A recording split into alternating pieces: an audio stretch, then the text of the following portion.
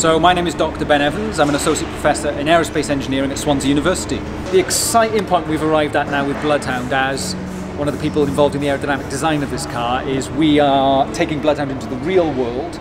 It's been a theoretical model on a computer screen for a decade where we've been predicting, using aerodynamic computer modelling, we've been predicting the pressure distribution over the surface of the car.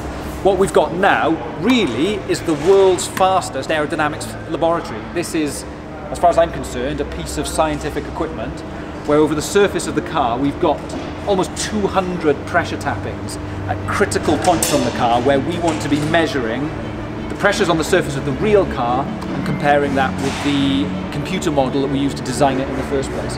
Of course, what I'm hoping and what we're seeing so far is that the mapping between the real world measurements at these pressure points and the computer model that we used to design the car in the first place are mapping very well together.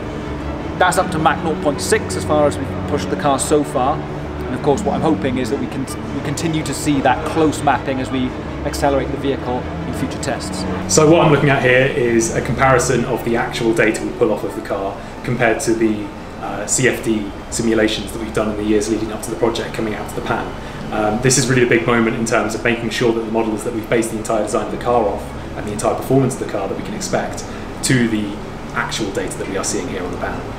So far they're matching up really well, which is very reassuring. So as you can see from this plot, you can see the colour mapping over the entire car. That's the CFD predicted model.